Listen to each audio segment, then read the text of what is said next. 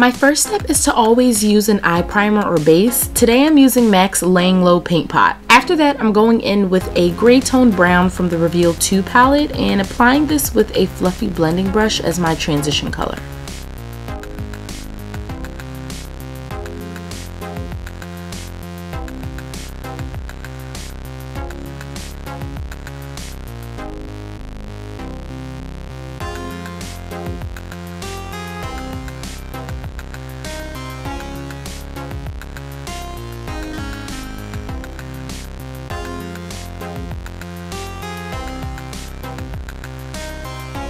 Using the same brush, I'm taking a deep burgundy berry shade from the palette and sweeping this into the crease overlapping my transition color. This color is really going to warm up the look.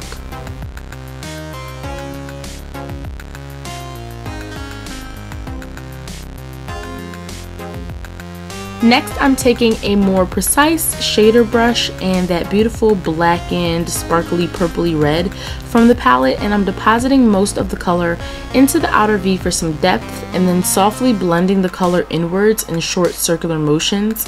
And I'm using whatever's left on the brush from the previous color to blend any harsh edges.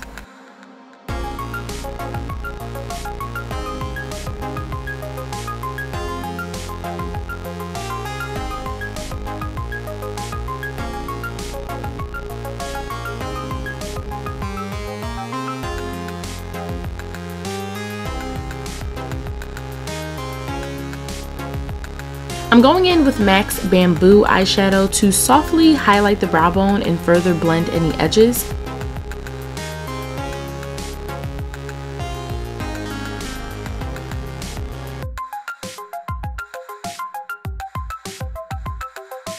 Then with Coastal Scents' Cloud White eyeshadow, I'm very lightly applying this to the arch of my brow for a more defined highlight.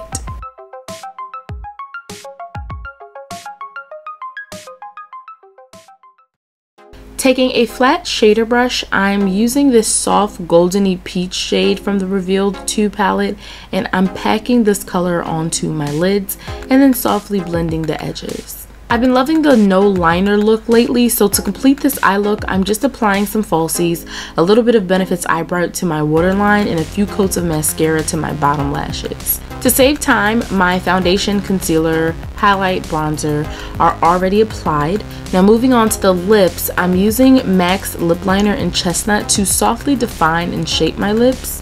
Then I'm applying Wet n Wild's lipstick in Pink Sugar. This is a soft peachy color that is the perfect nude for my skin tone, and applying the lip liner before the lipstick really helps to create a more fuller, lush lip.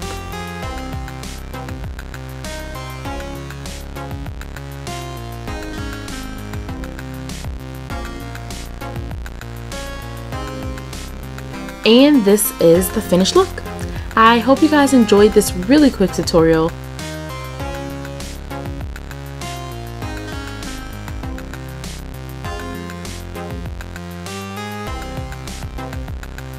Don't forget to check out my blog for more pictures, and as always, thanks for watching and subscribing if you have. Until my next video, I will talk to you later.